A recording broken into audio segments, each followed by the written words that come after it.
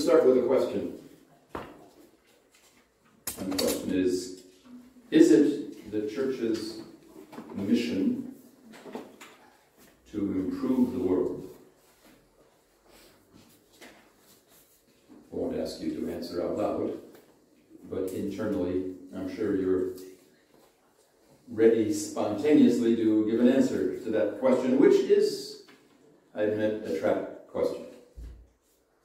Because on the one hand, if you know the Lord Jesus Christ and have been born again by God's Spirit and have trusted in Him to be your only sufficient saving substitute on the cross once for all, died, buried, risen again, ascended into heaven. If you're putting your trust in Him and not in yourself or your religious practice or in donations you make to charitable organizations or such like, then you certainly hope that your Christian testimony will make a difference in the world. Yeah. But on the other hand, if we look back at the last 2,000 years, and if we are acquainted with the history of the church, the professing church, both the real church of those who have trusted the gospel and those whom we might describe as Christendom, the attempt to bring Christianity and kingdoms of this world together into kind of a religious state, then we would have to conclude that, well, maybe what we see going on around us is not all that new. Is it the church's mission to make the world a better place?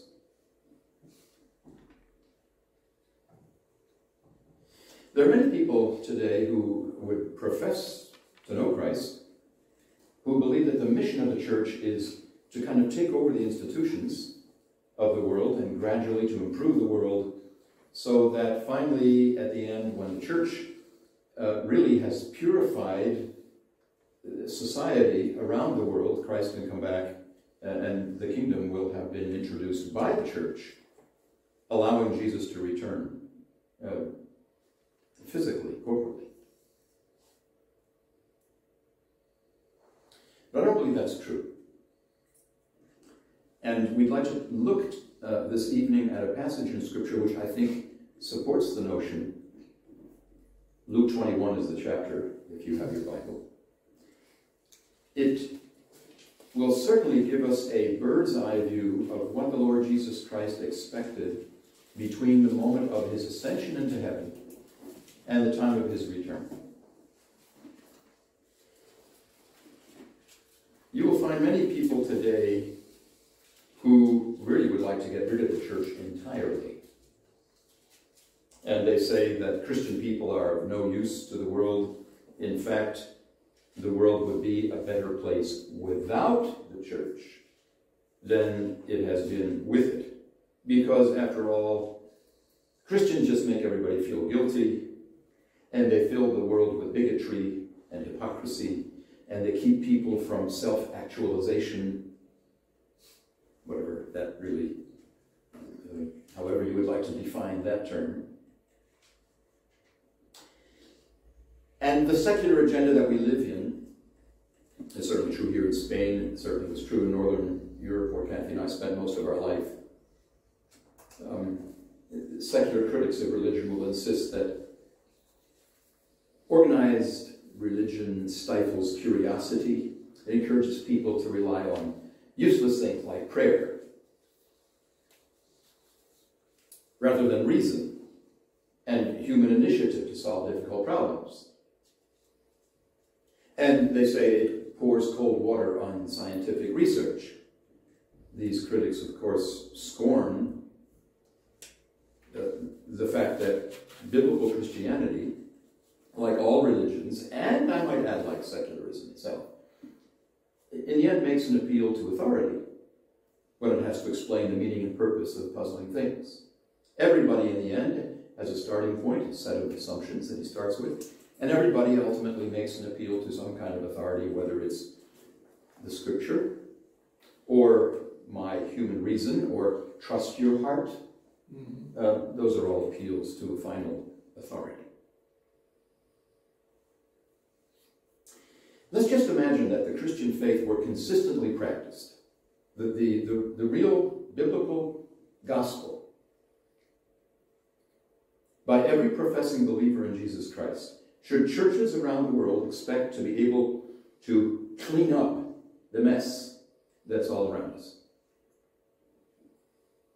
My impression is that the mess is getting worse and thicker as time goes by. What are we here to do? What is the mission of the church?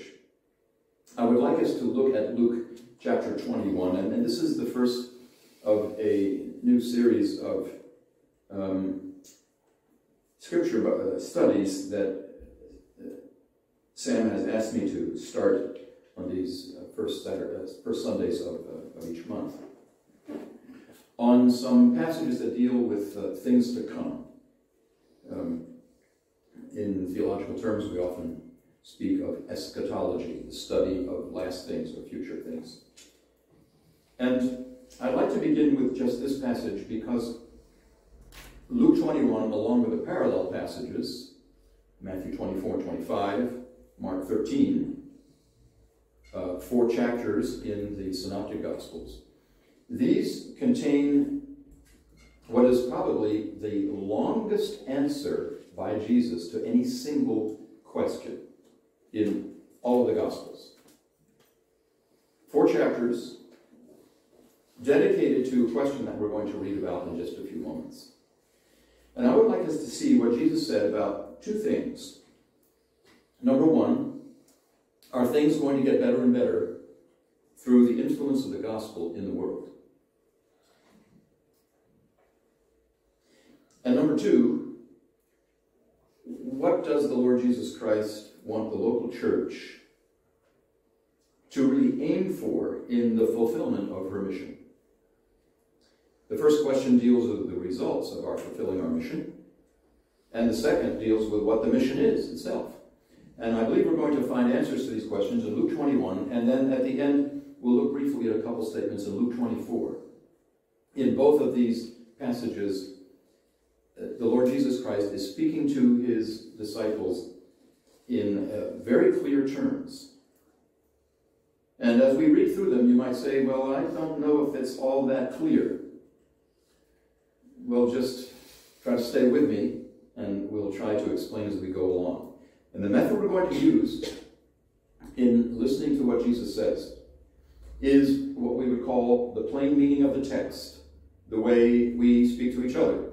Obviously, there are going to be figures of speech from time to time.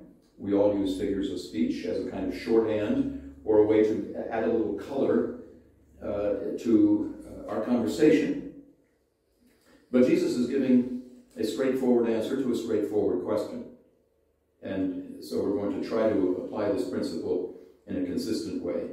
And let's just see how we do. If we get through all of chapter 21, I think we'll be doing very well, especially if we finish before midnight? No, before 6:30. Let's see how we can progress.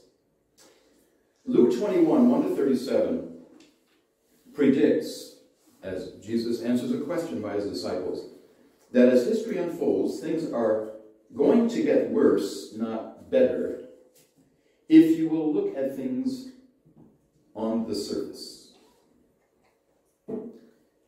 Let me just brush, before we get to the opening section in Luke 21, a little background to this chapter. If you have your Bible, go back to Luke chapter 9, and as I read a number of verses here, I want you to look for a phrase or motif that is repeated throughout these verses. Luke 9, verse 51. And it came to pass, when the time was come that he should be received up, he steadfastly set his face to go to Jerusalem. Now go to Luke 13, verse 22. Luke 13, 22. And he, that is Jesus, went through the cities and villages, teaching and journeying toward Jerusalem. Chapter 17, verse 11. And it came to pass, as he went to Jerusalem, that he passed through the midst of Samaria and Galilee. Go across the page to chapter 18, verse 31. Then he took unto him the 12, and said unto them, Behold, we go up to Jerusalem, and all things that are written by the prophets concerning the Son of Man shall be accomplished.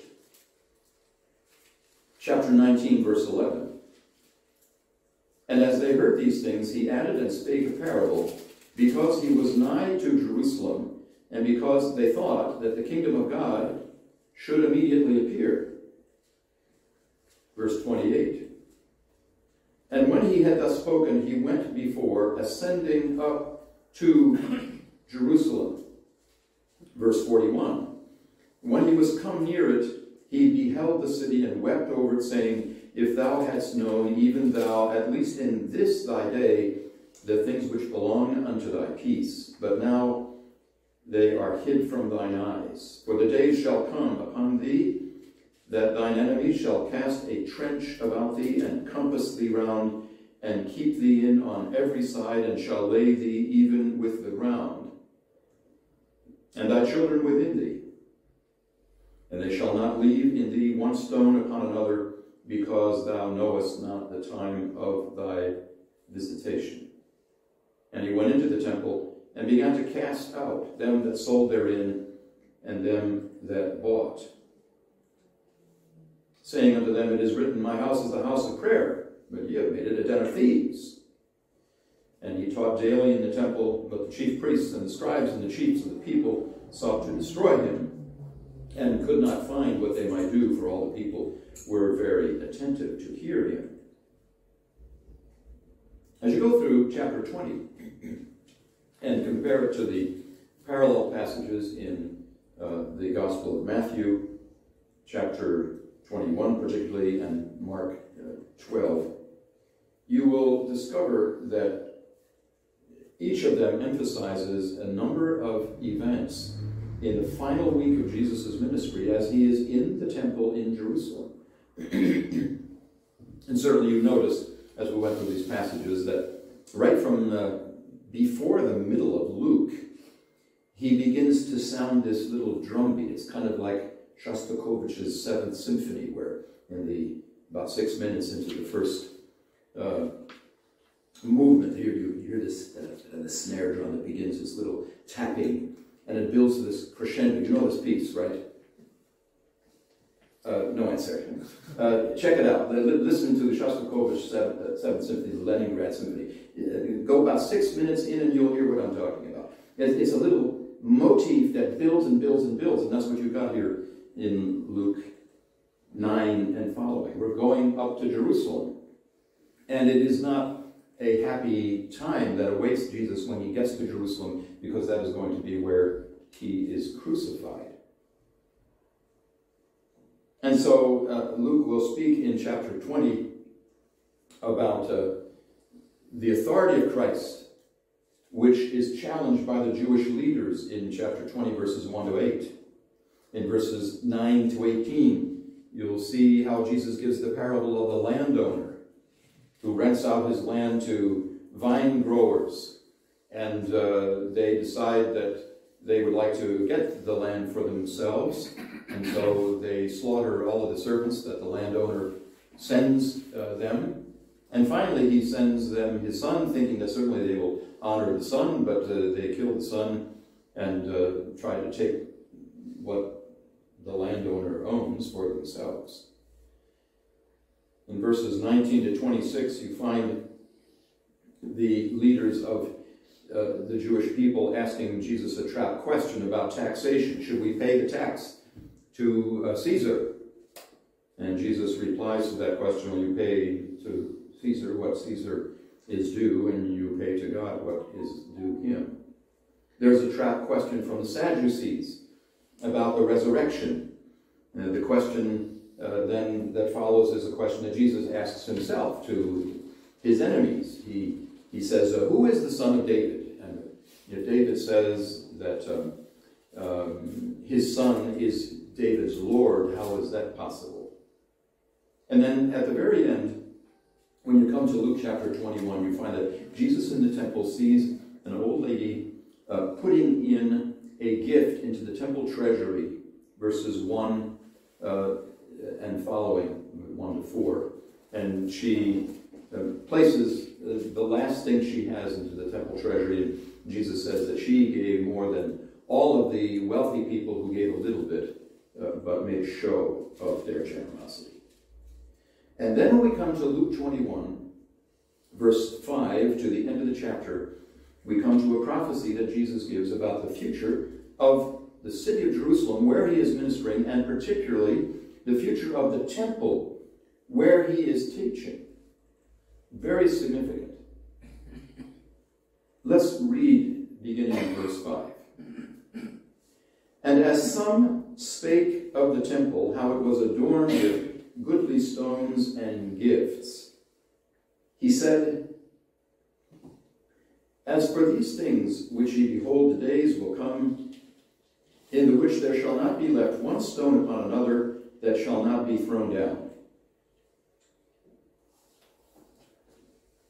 If you've ever visited the Temple Mount in Jerusalem or seen pictures of it, you know that the Temple Mount today is the largest single stone platform of this nature anywhere in the world.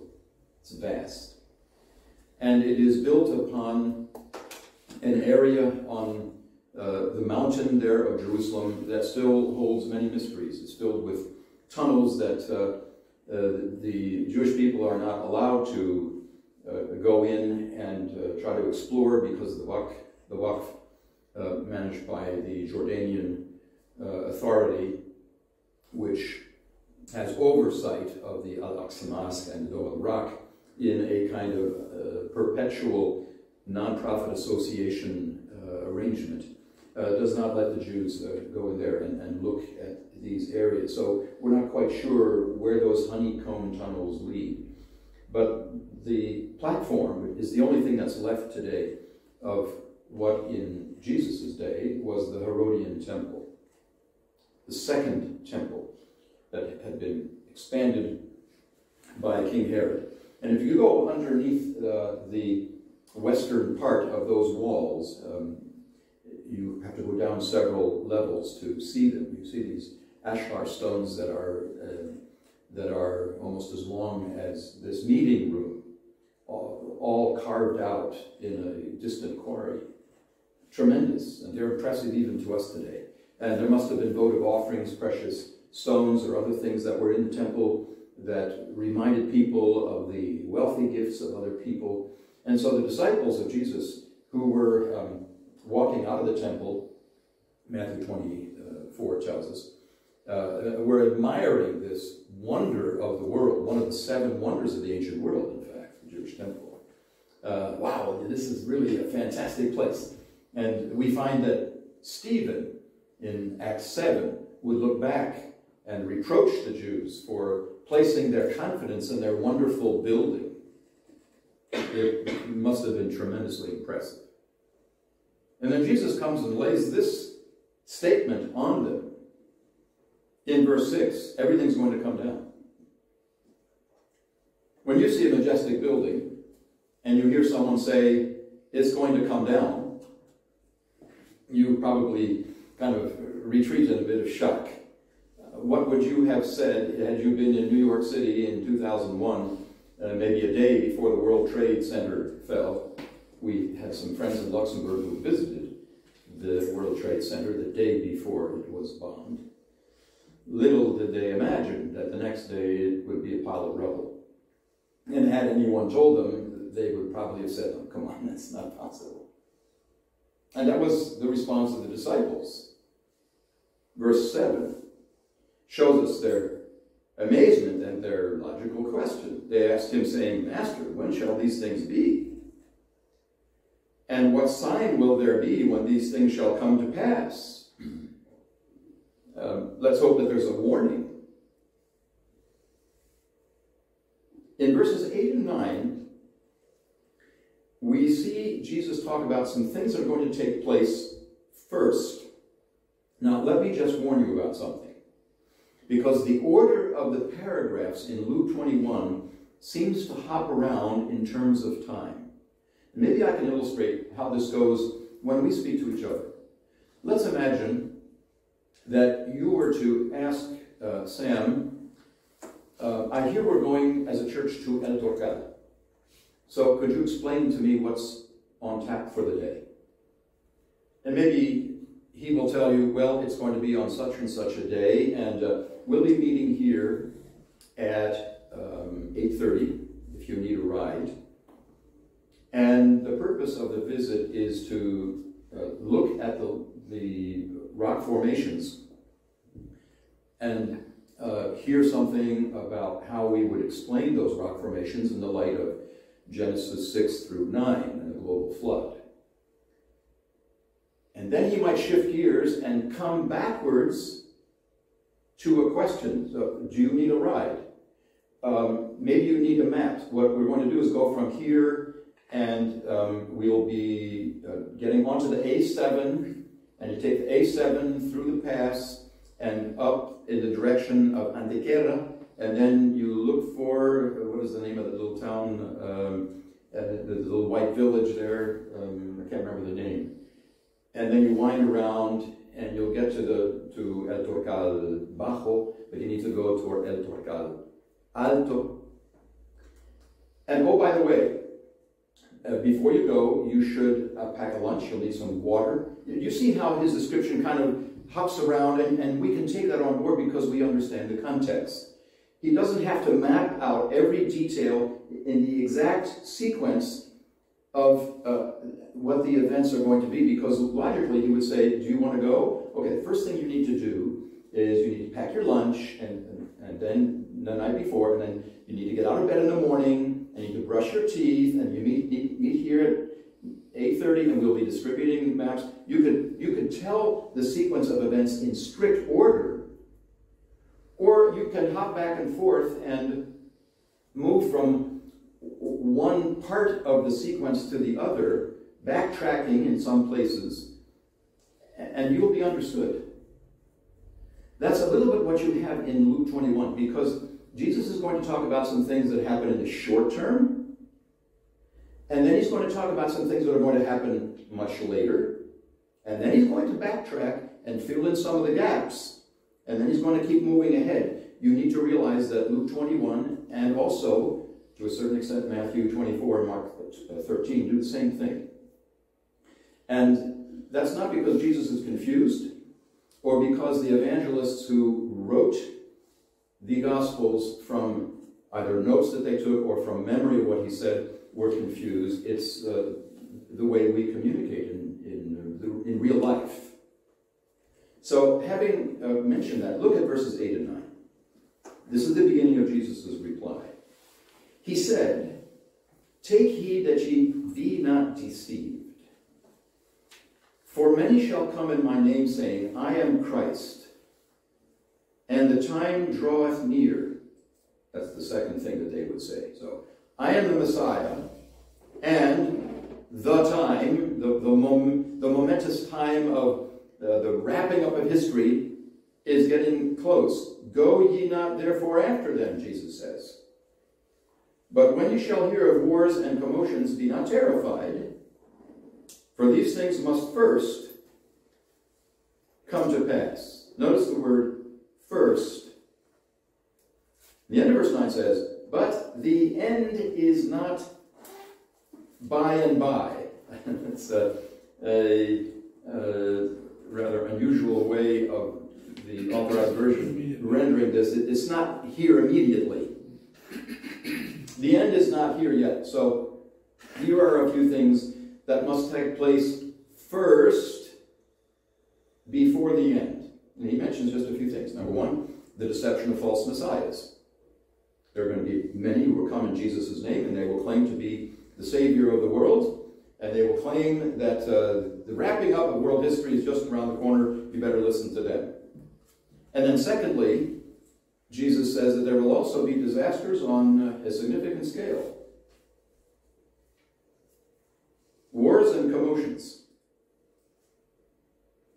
The idea is wars and riots, disturbances, tumults, conflicts. But he says the end does not come right away. The end is still out there. So, first of all, is squeezed against not yet in his answer. So when you see these things happen, he says to his disciples, do not assume that we are right up against the end. The end is not yet. Now when you go to verses 10 and 11, you will see that Jesus moves to thinking about things that are going to happen much further in the future. And he is launched into verses 10 and 11 by his reference to the end in the end of verse 9. The end is not immediate. Notice the shift in the paragraph. Then he said to them, nation shall rise against nation, and kingdom against kingdom, and great earthquakes shall be in diverse places, and famines, and pestilences, and fearful signs, and great signs shall there be from heaven.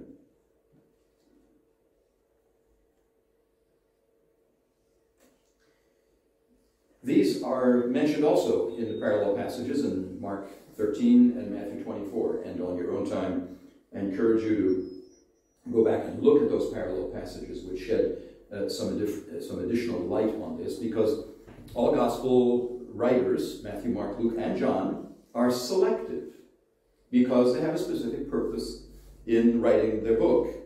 Just the way if I were to ask you to write a book about, let's say, the history of the Iglesia Bautista Arroyo de la Miel, you would be selected. You would remember certain things, and other people would remember other things. And in some cases, there would be some overlap because both of you were present at the same event, or you knew the same people. But each one of us would give a slightly different angle. And so Luke has a particular audience in mind, a largely Gentile audience, and he is not going to answer all of the questions that the disciples asked, and you will find that there are more questions that they asked on this occasion, and there is more information given, for example, in Matthew 24.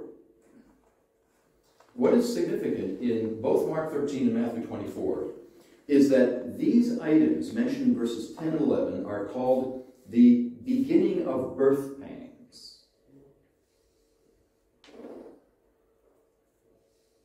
And I believe that these are best understood as signs that will occur during the last 7 years before Jesus returns to set up his kingdom.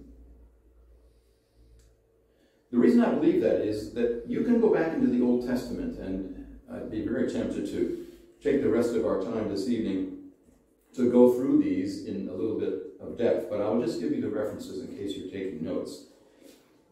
Check Isaiah 13, 6 to 10, Jeremiah 30, verses 1 to 9, and Micah 4, verse 9. And you will see that these prophets, these are examples, refer to a parallel between the difficulties of the people of Israel before the Messiah returns and the feeling of a woman who is ready to give birth to a baby. Now, I can't claim any direct experience with this. I have observed this, where we have 3 children, and as you would imagine, Kathy went through birth pangs for every one of the 3. And according to what she said and what I observed, it was not a pleasant experience. It started with, I guess. The ladies, you'll have to forgive me for imprecision on this if what I'm saying doesn't match reality. But as the hours go by, depending upon how long the birth pangs are going to last, they become more and more intense, and they get closer and closer together.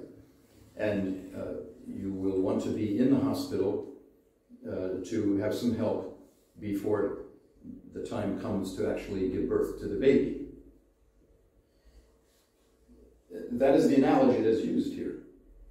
That the birth of the baby is like the rebirth of the nation of Israel, a regenerated Jewish people who are ready for the Messiah. And before that nation is born, there are contractions that are violent, that are increasing in intensity, and they are painful. Very interesting to note this week, I looked at a book on Google, which you can check out yourself, by Raphael Patai, P-A-T-E-I, who wrote a book that has been scanned to some extent called The Messianic Texts. And on pages 95 to 97, you can read a number of paragraphs there which will show you that many Jewish people in the time right before the first century and in the time of the development of the Babylonian Talmud, as the rabbinic tradition developed in the first few centuries after Christ, believed that there would be 7 years of tremendous difficulty before the coming of the Messiah to set up the kingdom of David. It would be filled with trouble, and the trouble would be worldwide. And after these dire circumstances, the Messiah would come, the nation would be born into the Messianic age. Very interesting to see how these notions that were true in Judaism really reflect the scriptures in Daniel. Comes right out of Daniel chapter 9. These were not just legends or myths, although Raphael Patai seems to present this as if it were just a legend or myth. I know that there are some who look at these 2 verses, verses 10 and 10 and 11, and the parallel passages in Matthew 24 and Mark 13, and say, well, you know, these things began to be launched right after the time of Jesus. And we have always had nation rising against nation and kingdom against kingdom. There have always been great earthquakes in various places. There always have been famines and pestilences. And I suppose there have been some great signs from heaven, you know, meteors falling and devastating huge forests in northern Siberia and such things. Yes, that's true. But I would conclude, where I am in my understanding of how these passages fit together at this point, that because they are called the birth pangs, the beginning of sorrows, the beginning of the birth pangs, that this is tied in to the tribulation period so identified by Jesus and the book of Revelation, that will be 7 years before the coming of the Messiah to reign on the earth. And so this is part of daily experience, of course, for many people, but at a lower level. Now, those who have a different view, I don't think that one could say that interpretation is heretical if one says, well, these things have already been launched and they're just going to grow in intensity until Christ comes back. But in light of 1 Thessalonians 5:3, where Paul says that people will be eating and drinking and going through the normal stages of everyday life, and then the pang will hit them. The day of the Lord will come. And he uses the same metaphor, that the pang, the birth pang, comes upon them, and the day of the Lord is launched. I think that's what Jesus is referring to here. He's talking about things that are going to take place right before the end. Nations will be pitted against nations and kingdoms against kingdoms. You know, that's more than a political squabble between Benalmádena and Torremolinos. That is world conflict, world war. Earthquakes of great magnitude, seismoi megaloe. Great earthquakes. Not a little tremor. We've had tremors in Luxembourg. There were a couple of chimney pots that fell over. And I remember when we had that earthquake way back at the beginning when we didn't even have a very good bed and the mattress kind of went like this. And after 10, 15 seconds, it was all over. That's not an earthquake. We need to have some input from our Japanese friends to really tell us what an earthquake is like. And that's what this will be like. Great earthquakes. Great seismic events. Plagues. Lithoi. Many plagues in history, of course. And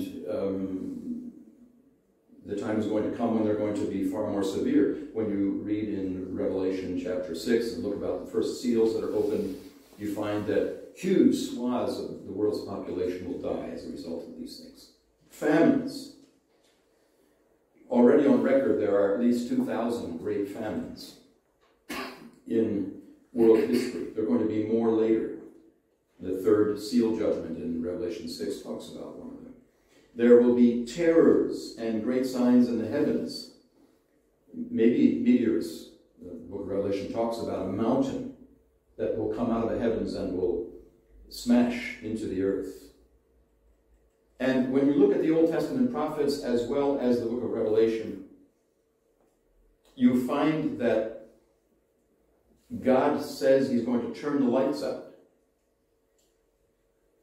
that the sun will be black, that the moon will not give off its light, that the stars of the heavens will be extinguished. You say, well, obviously that can't happen, can it?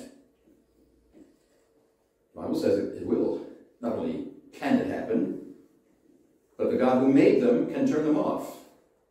You say, well, how can he do that? Well, I guess he can do it any way he wants. I don't know the answer to that. The Bible doesn't tell us how he's going to do it. But it is a kind of staging event, because right before the Messiah returns, in the glory of his Father, it is going to be dark everywhere. Try to imagine that. No sun, no moon, no starlight. And then the Lord Jesus comes back, and the scriptures say every eye will see him. If the world is still turning on its axis within 24 hours, everybody on planet Earth will be able to see Christ returning in his glory with his angels. So there are things that must take place first, but it's not yet the end. And there are other things that will take place right before the end. And then pick up the reading in verses 12 to 19. There are things that will take place before all these things. Look at again at the time marker here. Jesus says, but before all these, they shall lay their hands on you and persecute you, delivering you up to the synagogues and into prisons, being brought before kings and rulers for my name's sake. And it shall turn to you for a testimony. That is to say, what looks like a menacing event will actually become an opportunity for you to give testimony of your faith in me. Verse 14. Settle it therefore in your hearts, not to meditate before what ye shall answer, for I will give you a mouth and wisdom, which all your adversaries shall not be able to gainsay or resist. And ye shall be betrayed, both by parents and brethren and kinsfolks and friends, and some of you shall they cause to be put to death. And ye shall be hated of all men for my name's sake, but there shall not an hair of your head perish. John, I was so glad that you chose Psalm 27 to read tonight, and that we sang the musical version of that song, which talks just about this problem. When my mother and my father forsake me, you will take me up. And that will be the experience, Jesus says. Before all these things come into the flow of history, you're going to face some of this in the very near future. And the book of Acts tells us some of those things. And the rest of church history tells us of how in the time of the apostles and the post-apostolic time, all the way through the persecutions of the Roman emperors, where in various places in the Roman Empire, the Romans, when they realized that Christianity was no longer a sect of Judaism, which was a protected religion under Rome, but it was something separate, and that Christians said, we worship Jesus alone, and we will not make a sacrifice to the deity of Caesar. This is a menace. We're going to have to get rid of the Christians. And so there were places and times during those first 300 years or so where Christians had to face this kind of thing. And we also see the strength of Jewish persecution of the early church in the book of Acts. And this continued for some time. Both the secular state of Rome and Jews who believed that Christianity was a blasphemous religion, they both opposed the testimony of those early disciples. So you've got arrest, persecution, imprisonment, and all of this will be an opportunity for you to testify, even though it will be painful. You will be betrayed. Some of you will face death. There will be general hatred. And yet, in all of this, there will be deliverance. And he says, not a hair of your head will perish. Either that means that in some cases they will be physically rescued, or Jesus is using a metaphor to get across the idea, don't be afraid of this because you are secure in my hand. Now, I think that these verses so far help to answer our first question. Did the disciples expect that things were going to get better and better, and that it was the mission of the church to improve the world? So far, it looks like there's only going to be hostility to the gospel message. Mm-hmm. Both before all these things and in the end. Now finally, when we pick up the reading in verse 20, we see Jesus answering the specific question that the disciples asked at the beginning. And you will find this if you talk to any teacher about any topic that there is in the world. You ask him a direct question, and usually he will kind of lay the groundwork for his answer, and he'll be going off on this rabbit trail and on this rabbit trail, and maybe a third one, and then he'll finally get to the point of your question. And that's what Jesus does here. Not because he has forgotten the question, or he wants to be evasive, but he's laying a context for the answer. Look at verse 20. We didn't read verse 19. In your patience, possess your souls. In other words, persevere in the face of this hostility. And when ye shall see Jerusalem compassed with armies, then know that the desolation thereof is nigh.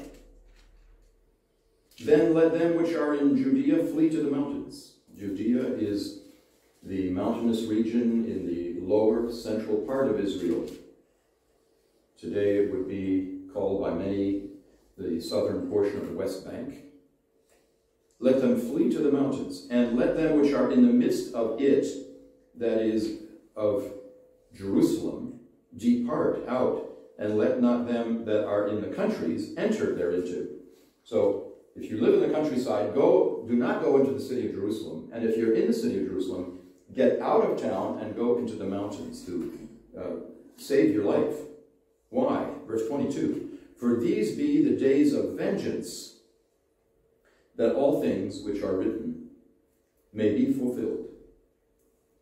But woe unto them that are with child, and to them that give suck in those days, for there shall be great distress in the land, and wrath upon this people, and they shall fall by the edge of the sword, and shall be led away captive into all nations, and Jerusalem shall be trodden down of the Gentiles until the times of the Gentiles be fulfilled. Now here's the pith of Jesus' answer to this particular question mentioned by Luke in Luke 21. When will these things be that the temple is destroyed, and what are the signs that it's going to happen? The sign is indicated in verse 21. Verse 20. When you shall see Jerusalem compassed with armies, then know that the desolation of Jerusalem is very close. And you can find out in looking at the history of the period from 66 after Christ until 70 AD, that there were two menacing events. One, a leader in Rome came to Jerusalem and surrounded it with his armies. And then for various reasons, he had to retreat and take care of some other problems. There was some time, if you were a Jew living in Jerusalem, to get out of town because the Romans had left. But within a fairly short period, Titus and his father came back as a representative of Rome and surrounded the city of Jerusalem again, laid siege to it, and brought the temple down and killed about 1.1 million Jews. Jesus says, if see the menace begin. Get out of town while you still can.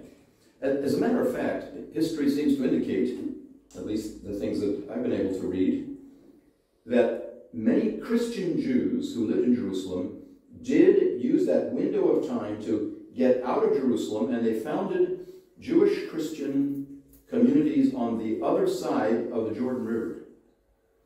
And they were not touched by the Roman hordes. And there was not the kind of great loss of life that many Jews experienced when if they stayed in the city of Jerusalem. And so these things actually happened just as Jesus predicted. He says these are going to be days of vengeance. Why vengeance?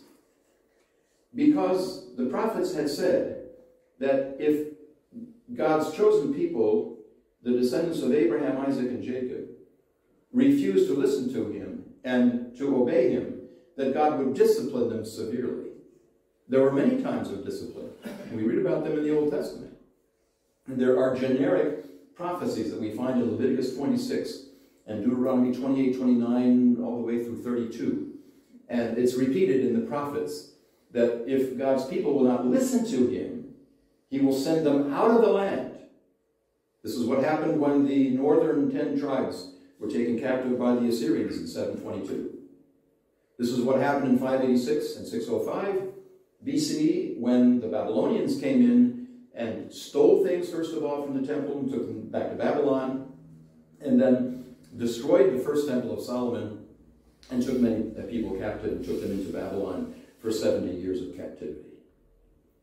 It's going to be repeated, Jesus says, just as in the past, for your refusal to believe me, God brings judgment upon his people whom he has chosen. So again, there will be a day of vengeance because Jerusalem had not recognized the day of her visitation. We already read that passage earlier in Luke. A terrible experience. This is not anti-Semitic language, because the Jewish prophets themselves lay the foundation for this pattern. Moses predicted this. The Jewish prophets predicted this. Jesus repeated it. And yet we find that God did this for the Jewish people, not because he hated them and wanted to cancel his covenant with them, but because he loved them and wanted to shake them awake from their idolatrous stupor. Today, we are still in this period that Jesus talks about when he refers to the times of the Gentiles in verse 24. Jerusalem, the city of Jerusalem, will be smashed, the temple will be taken down, and Jerusalem will be trodden upon. It is a metaphoric expression that deals with total disdain. When you walk on something, you even see this today in the Middle East, when you take off your shoe and you bang it against the statue of Saddam Hussein. Remember that some years ago? Or you walk on somebody's flag. It's a demonstration when you tread on something, you hate it. You have absolutely no respect for it. You loathe it. And Jerusalem will be trodden down by the Gentiles until the times of the Gentiles be fulfilled. The times of the Gentiles began when the Gentile power of Babylon took control over the city of Jerusalem in 605. And since then, almost 6 centuries before Christ, all the way up till today, 2,000 years after, so 2,600 years roughly, the Jewish people have not been in total control of the location of their temple and of their city. There has not been a Davidic king seated on the throne of David ever since that time. Even when the Hasmoneans came after the Maccabean revolt, some centuries before Christ, and they managed to push the Syrians out. Remember, we talked about this on Saturday mornings when we were talking about the intertestamental period. Even during that time, no Davidic king was seated on the throne of David. These were priests who tried to liberate the Jews from the Syrian powers. And so we're still in the time of the Gentiles, and Jerusalem is still trodden down today. If you were a Jew and you want to go up to the Temple Mount, you can't really openly pray there, because if you've gone up there, you've seen how this goes. There are many people representing various strands and strains of the Islamic religion who watch what everybody does. And if you're a Jew and you go around the Al-Aqsa Mosque and then go around to the eastern side and pull along the northern side and then come back to the west, you better be talking to each other. But if you're caught praying with your little prayer cords, or if you begin to bob like this, there'll be war.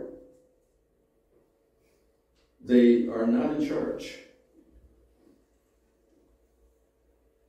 The Hashemite kingdom of Jordan runs that Al-Aqsa compound.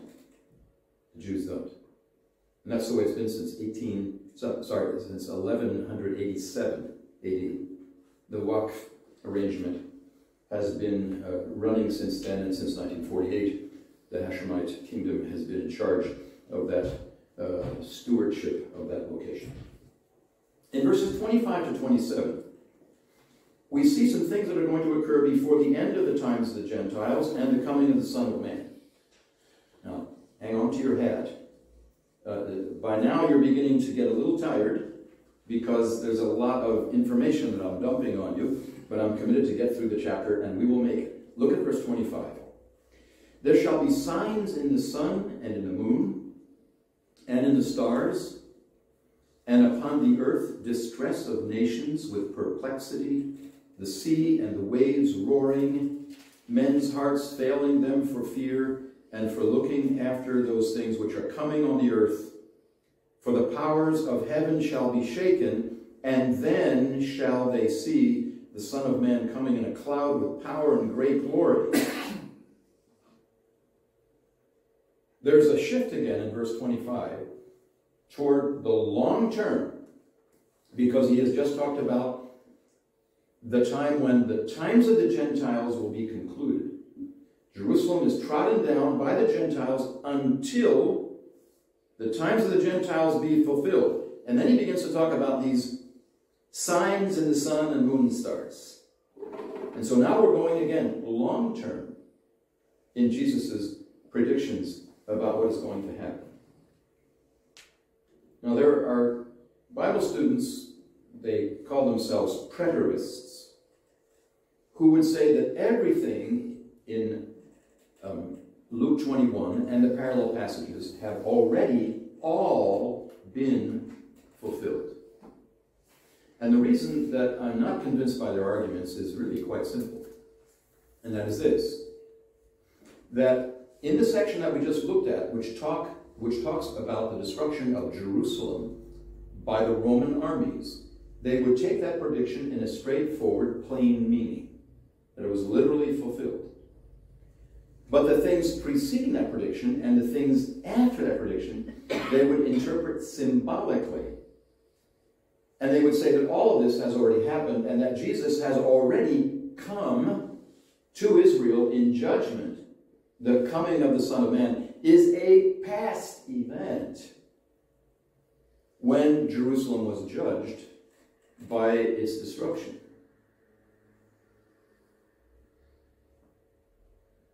I don't find that convincing at all.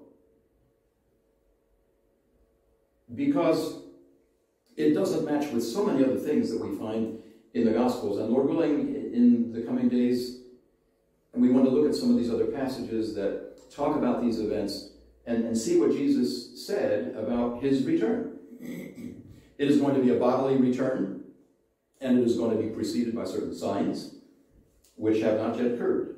But it's not hard to imagine how they could.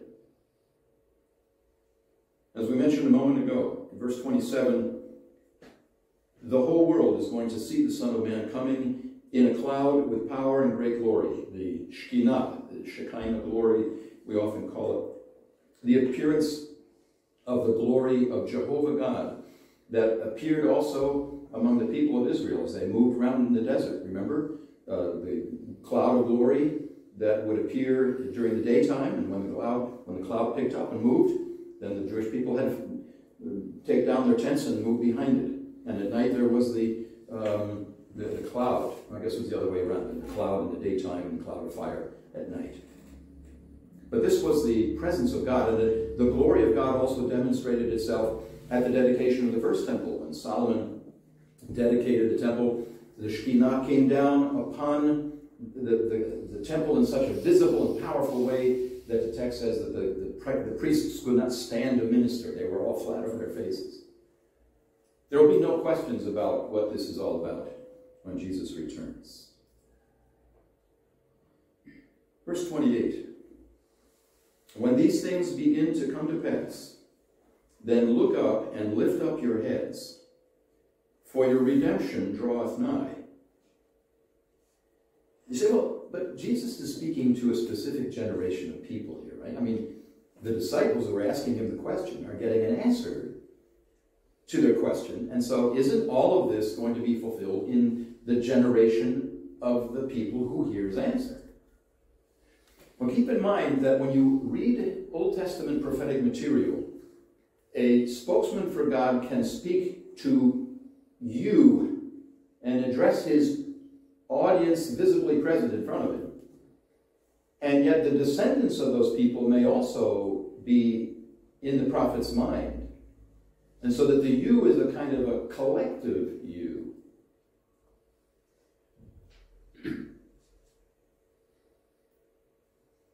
The redemption that he's speaking about here in verse 28 is not speaking about personal salvation. It's speaking about the redemption of the people of Israel and their reconciliation with God after all these centuries. Here's an illustration, verse 29. He spake to them a parable. Behold the fig tree and all the trees. When they now shoot forth, ye see and know of your own selves that summer is now nigh at hand. Now this is a very simple analogy. And you understand, you lived in Spain and you know how the seasons go. And I'm looking at my bougainvillea, which we have in front of our house in our front terrace. And it's, frankly, in a pretty sad state right now. You know, bougainvilleas, at least mine, maybe I'm not a very good gardener, but when we had all that wind some months ago, the wind just about knocked the thing over, and all of the leaves got pricked up against the thorns in my bougainvillea, and they're almost ripped to shreds now. And I'm just kind of waiting for the evenings to get a little warmer, and then whew, I know that the shoots are going to come out. And when the shoots come out, then I know that we're going to have more flowers, because that's the way it goes.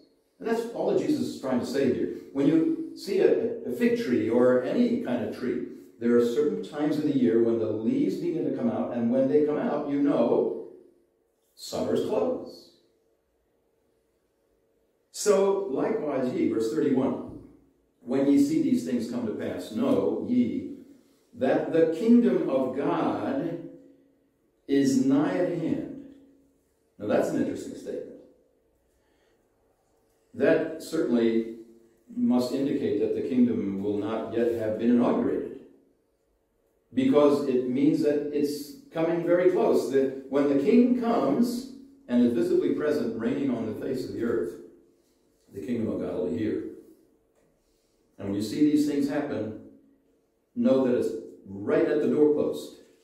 Verily I say unto you, verse 32, this generation shall not pass away till all be fulfilled. Heaven and earth shall pass away, but my word shall not pass away. And I believe that in verse 32, the reference to the generation here is the generation that sees the signs. I don't believe that he's speaking about the Jewish people. There are sometimes when the word generation in the New Testament can refer to a people group. But in the context of Luke 21 and the parallel passages in Mark 13 and Matthew 24, the generation that sees the signs will not pass away until it all happens. And that means that once the signs kick in, things are going to move very rapidly. We're not going to be waiting thousands of years for Jesus to return in power and glory to set up his kingdom. When the signs are initiated, the generation that sees the beginning of the signs will also see the coming of the Son of Man to reign. The kingdom will come.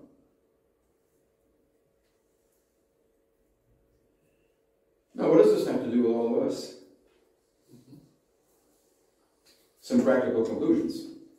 Jesus is a great teacher because he never talks about future things just to tickle the curiosity of his interlocutors. Look at verse 34. Take heed to yourselves, lest at any time your hearts be overcharged with surfeiting. In other words, don't let your heart be burdened down with excess worry. And don't get involved either in drunkenness and the cares of this life, that is, escapism, so that day come upon you unawares. For as a snare shall it come upon all them that dwell on the face of the whole earth. Notice that verse 35 is talking about things in universal proportions all around the globe, just as it says in verse 24 that the Jews will be sent into dispersion among all the nations. There is a worldwide dimension to all of this, which leads me to believe that the end of this chapter is speaking about the time right before Jesus returns bodily to rule and reign. Verse 36. This is the capstone where he brings in the punch. This is application. Watch ye therefore, and pray always that ye may be accounted worthy to escape all these things that shall come to pass, and to stand before the Son of Man. Vigilance and confidence. There are a lot of people who might read a chapter like this who say, well, that's really spooky. That's alarming. That kind of makes you afraid. And isn't it ironic that Jesus says, don't let your faith be shaken. This is going to happen. Recognize that it is on the program of God in his dealings with the Jewish people and with the nations as well. Watch and be a person of prayer so that you will be able to escape these kinds of judgments and be able to enter into the kingdom when it comes. And the scriptures say that there will be Jews in that 7-year period who will be converted and will be divinely protected from being killed. And so that when Jesus comes, they will be able to enter into that kingdom. And we see that in Matthew 25. There is a fearlessness and a freedom from worry that should mark us. And I wonder if that's true. Mm-hmm. You know, when you listen to the news these days, we're not even thinking about the time of great testing, when the contractions of the birth of Israel actually kick in. We're not yet there. But the news these days is not all that happy. And it is possible for Christian people to become burdened down. I think we need to know what happens. We need to understand what is happening around us. But we are not to be panicking, because we have a mission, and that is in chapter 24. And I end with this. Luke chapter 24, verses 44 to 49. Jesus said unto them, These are the words which I spake unto you while I was yet with you, that all things must be fulfilled which were written in the law of Moses and in the prophets and in the Psalms concerning me. Then opened he their understanding, that they might understand the scriptures, and said unto them, Thus it is written, and thus it behooved Christ to suffer, and to rise from the dead the third day, and that repentance and remission of sins should be preached in his name among all nations, beginning at Jerusalem. And ye are witnesses of these things. And that's the answer to the question we started with. What is the mission of the church? Are things going to get better and better due to the impact of believers in various countries? Well, maybe there might be some times in specific locations in history where there will be some improvement and greater revival of Christian faith. When you look at the scope of history, they are exceptional. And when you look at the the sweep of Luke 21, you get the idea that the church is not going to improve the world. The church is going to be opposed by the world. The church will be persecuted in some cases by the world. And if you wonder about that, go to some of the places in the world today where Christians are being tortured and killed, where the churches are being burned to the ground, and where there is active legal attack against Christians who wish nobody any ill. No, the church is not going to improve the world. The church's mission is to do verses 47 and 48. The disciples were witnesses of the resurrection of Christ. And if you're a believer in the Lord Jesus Christ, you can be a person who gives testimony to what he has done in your life. And it is your mission to proclaim repentance and remission of sins among the nations. And that's challenge enough to do that faithfully. And so let's be very realistic about what our little church here is called to do in the plan of God. Remember the days of Noah? Was his mission to make the world a better place?